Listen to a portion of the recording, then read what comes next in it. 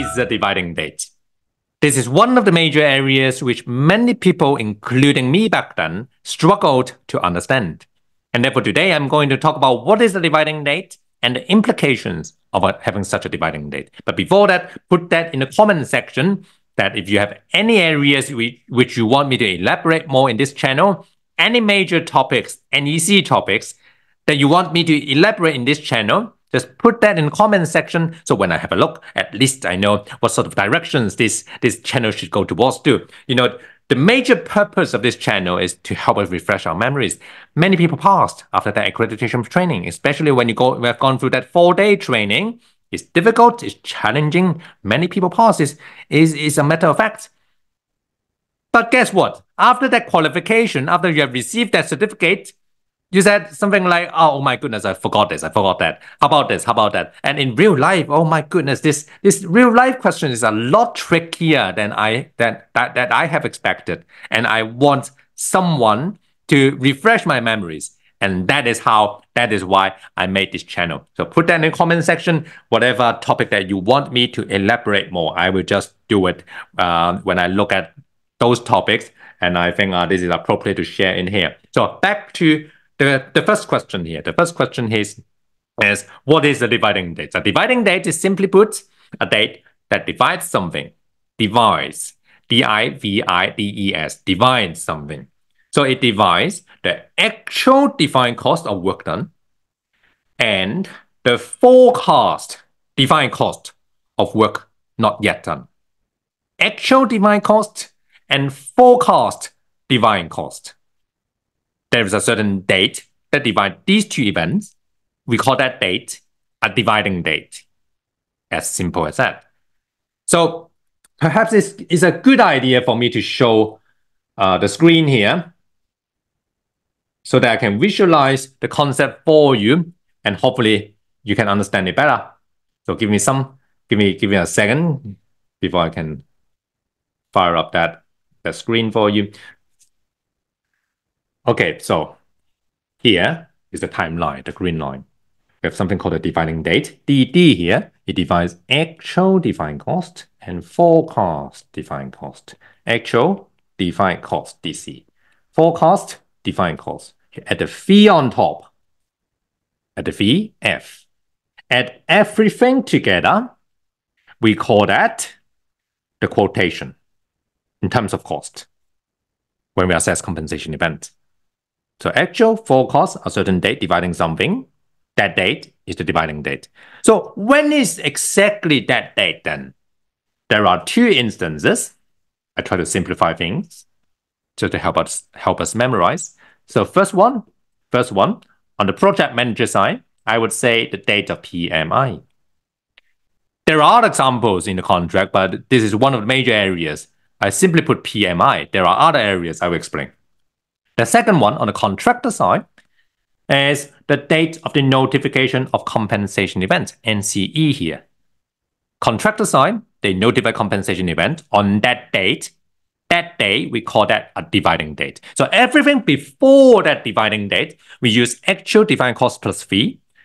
Everything after that dividing date, we use forecast defined cost plus fee. And that is a dividing date.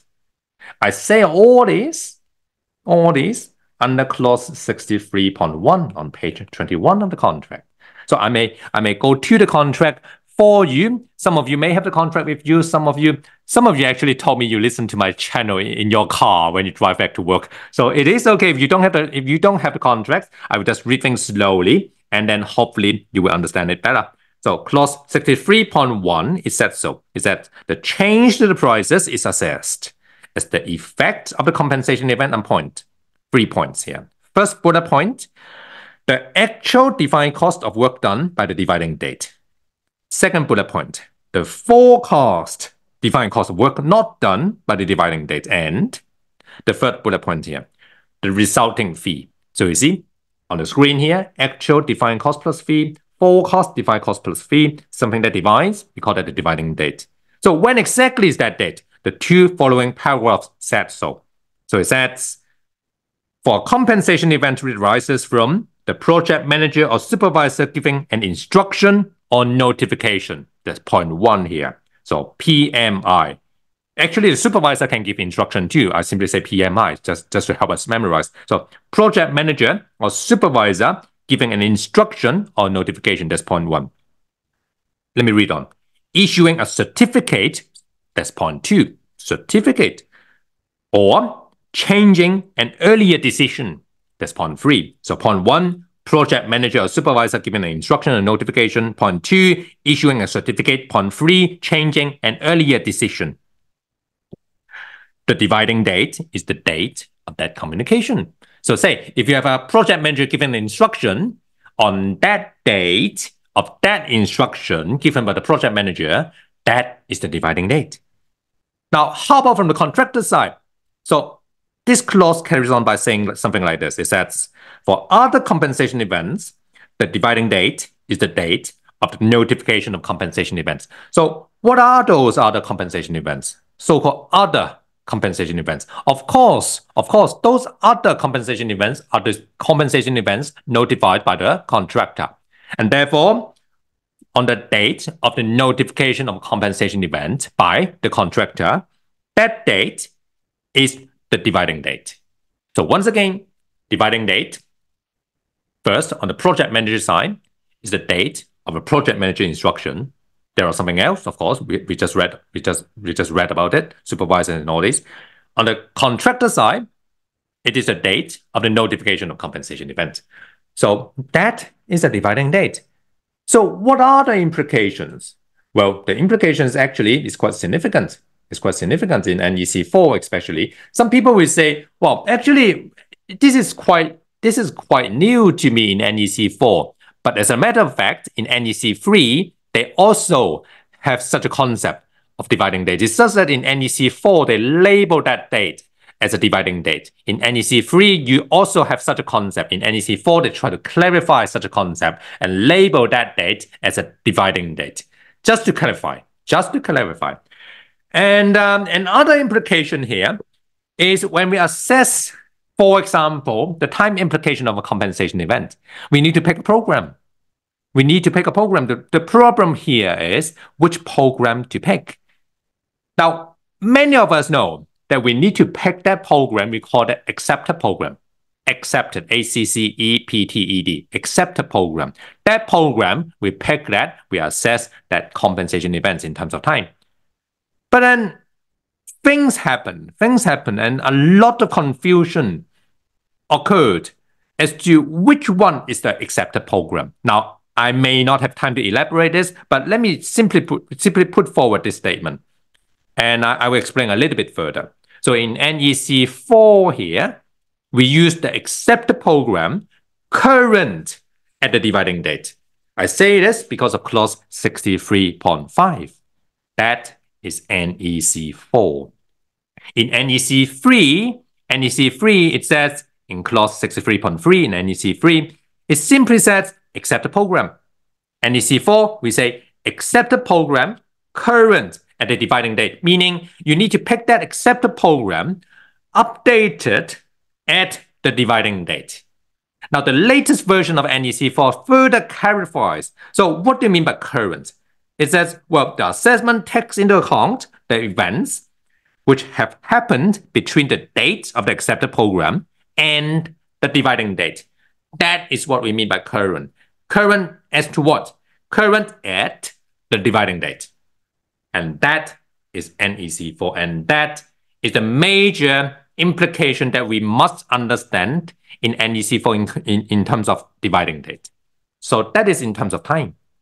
How about the cost then? Well, we just read things through. Cost-wise, the dividing date will divide the actual dividing cost and the forecast dividing cost. Some of you actually asked me back then. They said, Mr. Gordon, well, if there is a project manager instruction, so normally a contractor will not carry out any work until that instruction is confirmed. I said, yes. And then he said, well, in that case, then why do we need a dividing date? Because potentially everything will occur after that instruction. So everything will be forecast anyway. There is no such a point to say actual defined cost. I said, yes, you may be right, most of the contractor will carry out the works after the instruction is confirmed. But hold on, how about the other compensation events? There are other compensation events notified by the contractor. Back then, when I was working as a construction engineer underground, I worked in tunnel industries. Many of you know tunnel industry. I also worked on waterworks, so everything underground. So one day, a contractor notified something. He said it's on a Saturday morning. By the way, I was in the office in Hong Kong, and he said, "Well, a piece of rock just fall down in the tunnel." And he said, "Well, can you come and have a look?" Now, in that instance, what you should be thinking will be, well, this is not an emergency, but it is still urgent. Not an emergency because it was on a Saturday. No one was there. No one was hurt. But it's still a piece of rock falling down. Safety issues. So think about this. If your boss asks you anything about this on Monday, then what you should say? Then it is sort of urgent. So in that case, the contractor very likely would issue any kind of some sort of early warnings. They would put forward as a contractually as an early warning, instructed the project manager to come to have an early warning meeting, for example, on Monday, to talk things through. Then during that meeting, both the project manager and the contractor would say, well, this is a safety issue. So first thing first, safety first. Let's do something about this. Can you remove that piece of rock, fence off that area, get a geologist to come in and have a look, assess the situation, whether it is safe or not to carry on working in that tunnel? So that sort of work should have been carried out before even any assessment of compensation events or any instruction per se would have been given.